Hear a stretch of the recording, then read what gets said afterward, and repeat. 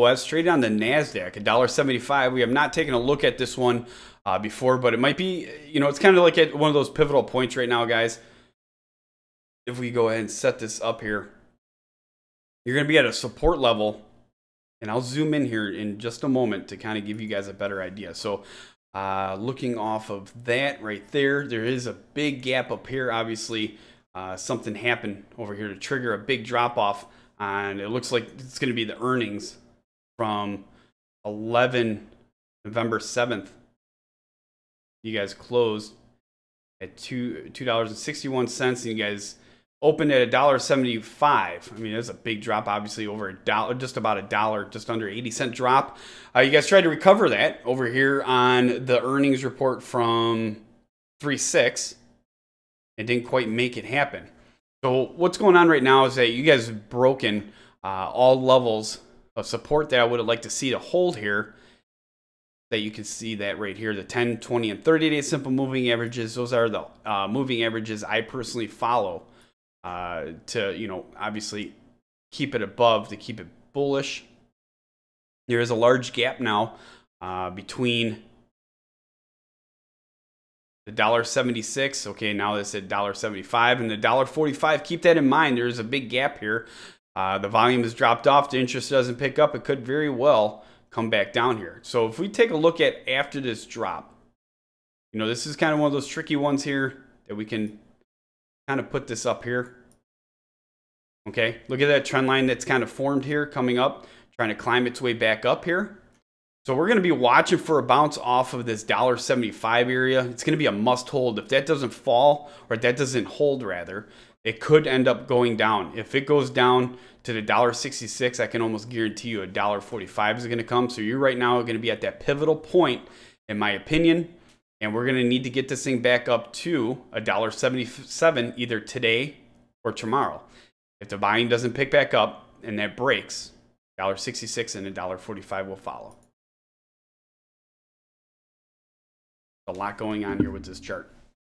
Yeah, so what day was that you said the big drop? Let's see. November 7th. Was that okay? Yeah, so they had a press release on March 3rd, 2017. It was BioScrip reports fourth quarter and full year 2016 financial results. So BioScrip Incorporated announced its fourth quarter and full year 2016 financial results. The fourth quarter, the company reported revenue from continuing operations of $240.1 million, net loss from continuing operations of $5.2 million, and diluted EPS of 0.06 loss per share. For the full year of 2016, the company reported revenue from continuing operations of $935 million, so it's like $935.6 million.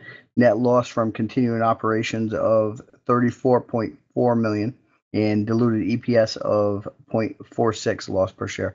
So the fourth quarter highlights: net revenue for the fourth quarter of 2016 was $240.1 million, a decrease of $3.6 million or 1.5% year over year, reflecting the ongoing favorable shift in revenue mix to a greater percentage of core revenue and less lower margin non-core revenue. So core revenue increased $21.9 million or 15.1% year over year to $166.8 million, representing core mix of 70%, up from 60% core mix in the quarter of 2015. The fourth quarter of 2015. So it states we are on track to achieve the full $17 million in home solution synergies. We expect to achieve an additional $23 to $25 million in cost reductions by the year end of 2017. These additional savings include workforce optimization and reorganization, procurement and formula management savings, improved asset utilization, enhanced nursing productivity, and reduction of delivery costs. Consolidated loss from continuing operations, net income taxes was negative $5.2 million, an improvement of $11.8 million compared to the prior year fourth quarter. Consolidated loss from continuing operations. So net of income taxes of a loss of $17.0 million. The year-over-year reduction in loss was the result of improved operating results combined with lower restructuring costs. Consolidated adjusted EBITDA was $9.5 million for the fourth quarter of 2016 as compared to the $9 million consolidated adjusted in the prior year fourth quarter. The year-over-year increase in consolidated adjusted EBITDA was the result of an improved core mix, higher gross margins, and expense leverage in 2016. So they stated that I am extremely pleased with the great results the BioScrip team delivered during the quarter.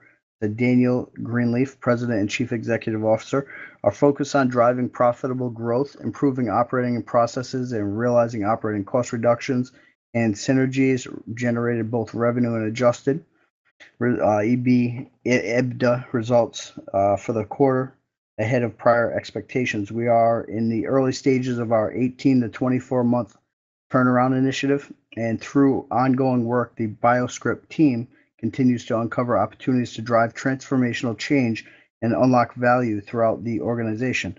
BioScrip remains on pace to realize at least $17 million of cumulative home solutions cost synergies by the end of 2017, and we expect an increment $23.0 million to $25 million in cost structure improvements during the year, a portion of which partially offsets the negative impact of Cures Act legislation. So Mr. Greenleaf added, during the quarter, our leadership team launched the CORE initiative, a program focused on improving core growth, operation efficiency, revenue collections, and employee effectiveness. Continued execution of the CORE initiative positions BioScrip for the sustainable growth of our higher margin core business and ongoing improvement of the operating process, driving our future financial performance and greater value for our shareholders. So, I mean, he keeps going on too about different things. So, and then it goes into the fourth quarter, prior years, and everything else. So there's more. This thing's like extensive. You want to go through and read this one, obviously, especially if you're interested in this particular thing, because I only read a portion of it. Right. So that's on you go right over to the BIOS board on Investors Hangout, and you see on the recent news, you'll see it right there on the March 3rd, 2017. It's the one at 7:45 a.m. If you want to continue doing your due diligence, go right into the filings as well. If you have an opinion on a company, just post it right up there on the BIOS board on Investors Hangout with the tens of thousands of like-minded investors that we have using the site daily. All right, now I want to add one more thing here with the chart. So $1.75 needs to hold this level here, in my opinion, or break up to $1.66. $1.45 can come fast. Support at $1.74, $1.66, and $1.45. Resistance at $1.84, $1.96, and $2.13. Has a history of bouncing right below the 30-day simple moving average. Look at right here. Same exact candle right below the 30-day simple moving average, and look at what happened right afterwards. Granted, yes, there was earnings on there, but I'm just pointing that out so you guys know. It's also done it over here as well. Looking under here, yeah, so that's going to be the last time it's done it, but hey, it's got that history of doing it, so definitely keep this one on your watch.